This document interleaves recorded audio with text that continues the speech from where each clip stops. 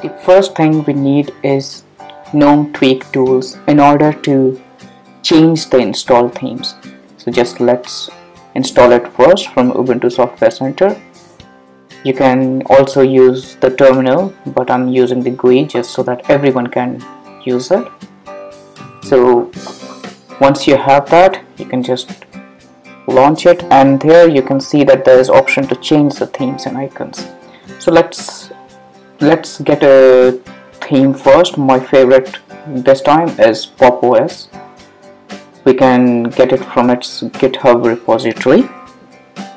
If you scroll down, you will see some commands to install this theme automatically using the official PPA, and we're going to use this. Thus way you'll be automatically getting the updates on the themes and icons. So I prefer to use the official PPA for themes and icons because they are continually updated. So you get icons for the new applications which might not be created when the theme was developed. So let's just run those famous 3 commands to first add the repository, update the repository, and then we'll install it. While it takes some time, well, it does take some time, so why not okay, just install it. This single command will install both icons and the GTK theme and also the GNOME Shell theme. So one command to install all 3 of them. You can also install them individually. I'm going to show you where exactly you can get new themes. So this is the official GNOME website, GNOME Look, and here you can get icon themes, GTK3 themes, and GNOME Shell themes. What you need is 3 things: GTK3, icon themes, and shell themes. So as I said, we can install them individually.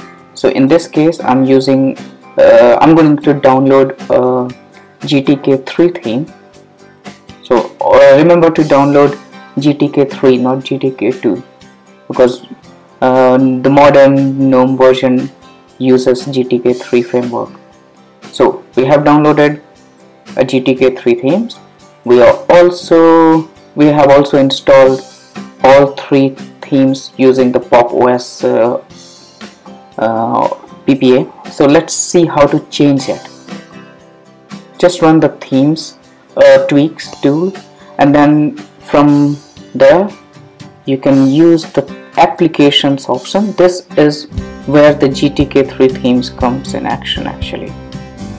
So you can see the theme, the application theme has been changed, and then you change the icons, and then it's time for maybe shell, which actually changes a few things on the top panel and the desktop notifications. We'll see that how to change that in a few moments. So this is the new icon themes. It looks lovely. It's my favorite. I mean, it's being developed by System 76 Ubuntu laptop vendor, and it's fabulous. So just Ctrl-H to show the hidden files and create .themes directory and .icons directory if they are not already existing. What we are going to do is, remember we downloaded the GTK3 themes called Ant. We're going to see the second method of second way of using installing themes in Ubuntu 17.10 or maybe 18.04 as well. So just extract the file, copy paste it into the themes folder. Because it was GTK3 themes, we are copy pasting it in the themes folder. If it was icon, we should have used the icons folder. So it won't reflect right away because you have to actually restart GNOME tweaks, and after that you'll see the new theme here. And as you can see, it's another beautiful theme actually. So that's one way of doing that. Let's talk about the GNOME Shell stuff. For that we need to install GNOME extensions. There are several ways, not several, but there's like 2-3 ways to get the GNOME Shell extensions.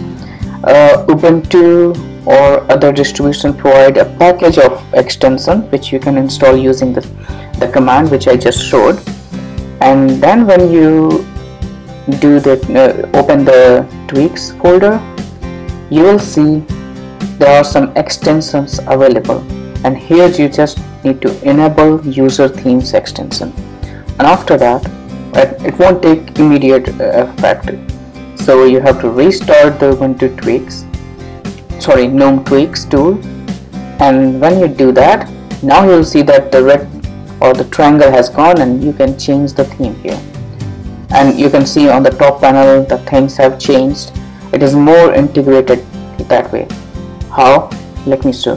This is the default notification of the ambience theme, but if you change it to pop, you can see that it's using the elements of the theme now. So this is how this GNOME Shell is different from the GTK3 theme.